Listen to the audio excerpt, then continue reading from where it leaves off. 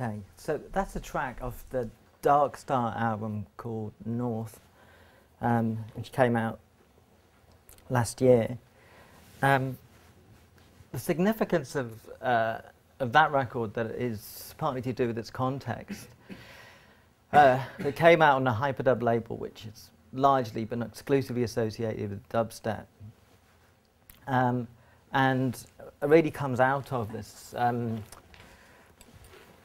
trajectory that I was talking about yesterday, starting off with rave, going through jungle, drum and bass, garage, and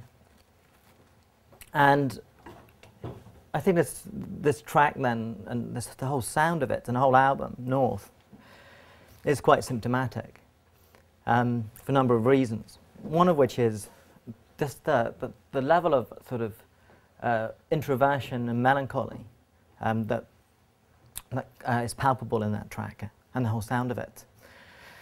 By comparison with the collective euphoria that was at the start of that trajectory.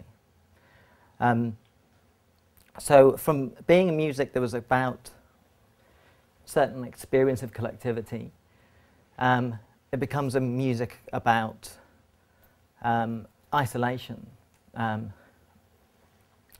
particular quality of melancholy, which I started to point to yesterday, some of the causes of that melancholy, and kind of digital melancholy. And that's what I really want to explore today, partly, is the form of that digital melancholy, particularly in relation to this, what I see as this crisis of space-time brought about by communicative capitalism, you could say. So the first thing to know about that music then is the sadness, the introversion, the fact that it's really about an individual in a way that the music that inspired it was really not. The second thing to note about it is the strange atemporality of the sound. Now, though that came out in 2010, there's nothing very much marking it out as coming from 2010. There's certain glitches or effects on the vocal, digital effects, that you wouldn't expect to have found on a record coming out in 1990, but that if you'd have heard something like that, wouldn't have caused you a great shock. I think part of the temporal dimension of the crisis I'm talking about is this issue of, well, atemporality, the question of just perform this test in your mind. If you could imagine something being played on the radio in a particular year from the past that has come out now, would it have caused a shock or not? And I think increasingly we can imagine going further and further back in time with music that is now presented to us as contemporary and imagining it not causing a shock.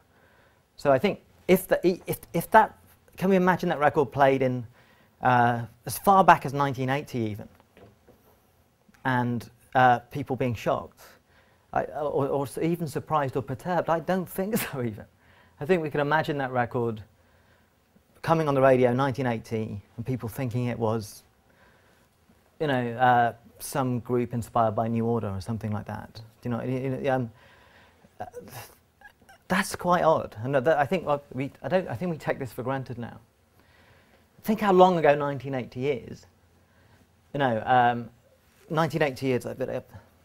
I have to remind myself, 30 years ago, over 30 years ago, whatever. And just think about the difference between 1950 and 1980. If you took, let's say, a New Order record from 1980 and took it back to 1950 and put that on the radio, there would be a lot of, disjuncture there. People would be surprised at what they were hearing. The whole span. Think of the whole span. 1950 pre-rock and roll to 1980 post-punk, disco, post-disco by that point. You know, not everything that was in between that. You know, vast changes in music and culture. The 30 years subsequent, we're in a situation where, you know, a group who, you know, are coming out of the, and can issue a record on, you know, one of the leading sort of popular experimental labels in the UK, and we can conceive of that record having come out 30 years ago. I'm not saying it actually could have done, but the point is that it's possible to perform that thought experiment, isn't it? Where someone did hear it and thought, okay. Now, this is not criticism of Darkstar or criticism of anything, really. It's just to point to the strange and involuted and sort of enfolded temporality in which we now live. The increasingly flattened out nature of sort of cultural time. Second slide, oh, yes. Right, okay, we've moved forward, right. Okay, okay, so anyone recognize this? What do you know what film this is from? Is it Dawn of the Dead? Oh, God, interesting. No, it's that's no, that's really good though. It's from The Terminal. Have you seen this film? With it's on British TV like every week. It seems to be on every week, and you know, I sort of see it halfway through, and I don't think I've ever seen the whole thing. But I keep watching it, I don't know why. And then, I didn't know why, and then I realized the message it was trying to send me. Okay, this film is really quite a little known Spielberg film, with Tom Hanks in possibly his most annoying film ever, an annoying role ever. And that's saying something, given it's Tom Hanks, right? But where he plays this, he plays someone who comes from, I think it's a fictional East European country. But while he's flying over to the US, there's some civil war in his country, and that country ceases to exist, so he becomes a stateless citizen. So that when he arrives in the JFK, he's not allowed to leave the airport. And so he has to stay in the airport for weeks, and I don't know if it's months, a long time anyway. And it's apparently it's based on a real case, actually. And, okay, so what message is this trying to send me? Okay, well, what is the fantasy here? Well, remember that you know, Baudrillard said the point of Disneyland was to establish that it was a real America that was beyond, you know, that was beyond Disneyland, that could be differentiated from Disneyland. Well, isn't the point of The Terminal to establish that there is a real America beyond the airport that will be different from being in the airport itself? You know, that that when you leave, that when he you know, when the Tom Hanks character gets to leave the airport, there'll be something vastly different from this array of shops and chain stores and all of that that he can go into. You know, but that is not true. But actually, what is interesting, having just been to JFK recently for the first time, is the way that this airport bears no relation to JFK, and that's not a very good image of it actually. But if you see the film is full of sort of franchise, retail, multinationals, all of that. JFK is actually pretty modest. The amount of shops that are there. Yeah. It's really, particularly if you've come from like Heathrow, where Terminal 5, which you know, where you're like immersed in you know, global shopping mall, and to go to the US, and it is somewhat Sovietized. It feels like that. They just learn about, oh, we can have shops at airports, but so they constructed this simulated, hyper commodified, hyper commercialized JFK for this film, and here's perhaps one other dimension of capitalist realism.